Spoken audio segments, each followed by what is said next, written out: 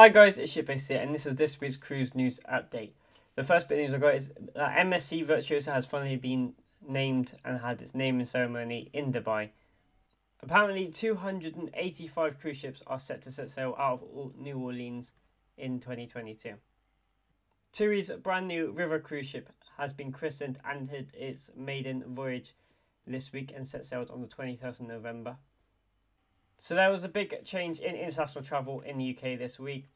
So this applies to all international cruising. So like if you're on Iona and you're going to the Canary Islands, or you're flying to Dubai to MSC Virtuosa, or you're flying to America for Independent Seas to go to Perfect Day, you have to do a test within 2 days of returning, and it has to be a PCR test, and you have to self-isolate before until you get your result.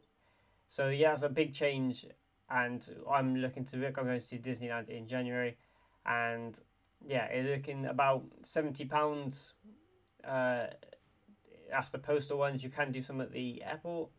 We're arriving too late for that, so yeah, we're gonna have to isolate for like 2 days after our holiday. So you need to make sure that's okay with work and all that.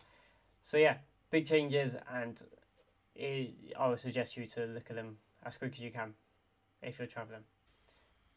MSC Cruises for the winter season are going to be expecting everyone to be fully vaccinated, or requiring for them to be fully vaccinated to sail on their ships. This is to obviously cases go up in winter, so they're just covering for that and make everyone safer on board. So yes, you will need double vaccinated to go on MSC Cruises. And in other news, Disney's Cruise Line's float debuts at the Macy's 95th Thanksgiving Parade.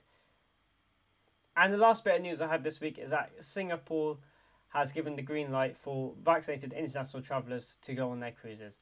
So that's good news for people who want to go and see that bit of the world, and they can now do so.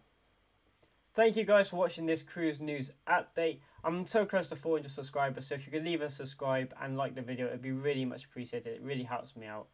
It's been Shipface here. Thank you for watching, and see you guys in the next video.